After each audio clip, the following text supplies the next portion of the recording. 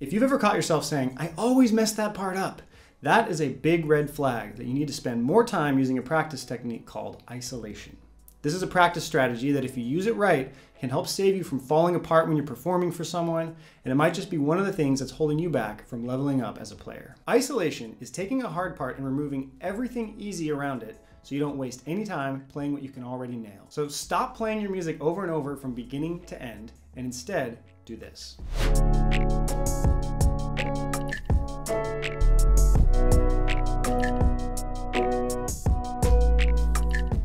First, identify a trouble spot in your music. If you don't already know your trouble spots, it's pretty easy to diagnose. Just start playing through your music from beginning to end, and every time you mess up, ask yourself, was that a fluke, or does that happen often? If it happens often, mark it for isolation. So as an example, let's say I'm playing Led Zeppelin's Over the Hills and Far Away. That's that classic.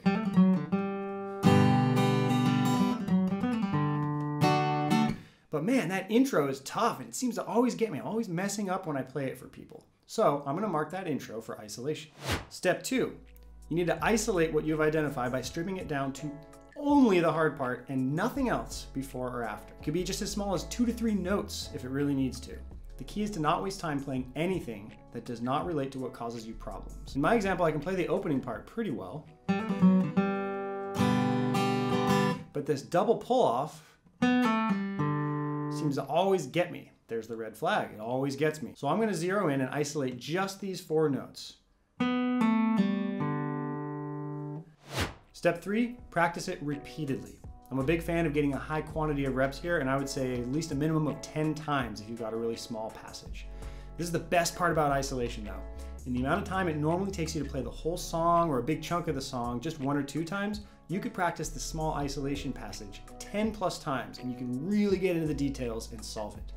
I hate to break it to you, but it takes this kind of deep focus on hard movement if you really want to iron it out. So in my example, as I practice these pull-offs, I start to notice things. I notice subtle little things like, oh man, I got a counterbalance with my 1 finger as I pull the 3 finger. But I still need to leave some space to pull off there. And I have to move to that 4th string really quickly, right after the last pull off. Or, oh, I could pick down and then up. And as I start working on the reps, oh,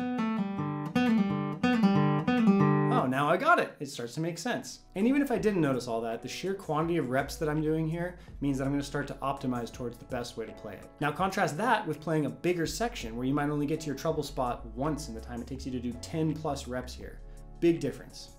Step 4, repeat steps 1 through 3, but with the next trouble spot. Unfortunately for us, everything that we work on has lots of trouble spots, so we're gonna have to do this process a lot, which means that in the end, you're gonna be spending a lot more time working on isolation than you are on the easy stuff, but that's okay. That means you're doing it right. Now I'd like to hear from you. Comment below what you're working on, what's giving you trouble, and let's see if we can't figure out a way for you to isolate it and get it going better.